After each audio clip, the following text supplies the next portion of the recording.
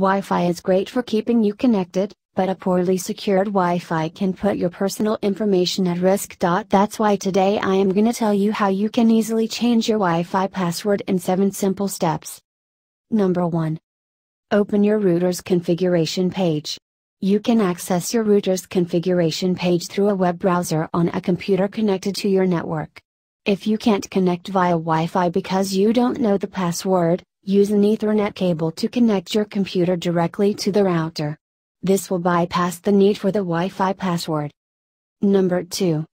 Enter your router's username and password.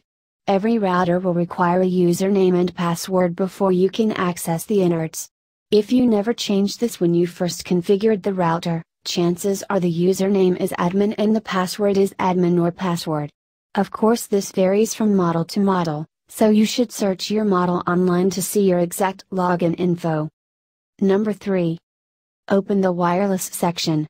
Once you're logged into your router, you will need to find the wireless section of the configuration page. The exact name changes from manufacturer to manufacturer, but generally you are looking for a wireless or wireless settings, setup tab or button. Number 4. Change the password. Look for the box labeled password, passphrase or shared key. You can enter your new password into this box. Some routers will ask that you type the password again to ensure that you entered it correctly. Number 5. Check out your security type.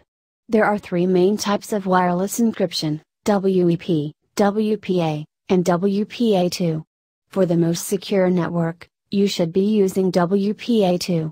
You may run into issues connecting older devices, however, in which case you could switch to WPA or WPA, WPA2. Number 6.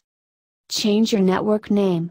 While you're here, take a moment to change your network name if you have not already. The name should not include any personally identifiable information, as the name will be publicly broadcast. Changing the name will help deter people from trying to break into it.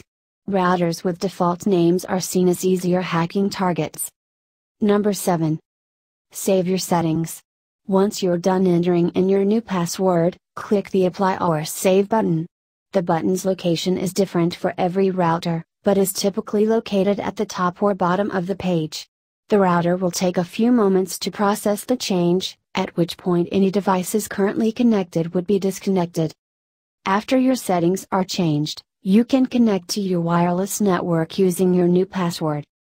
Thanks for watching. Please like, share and subscribe to HowTube for more.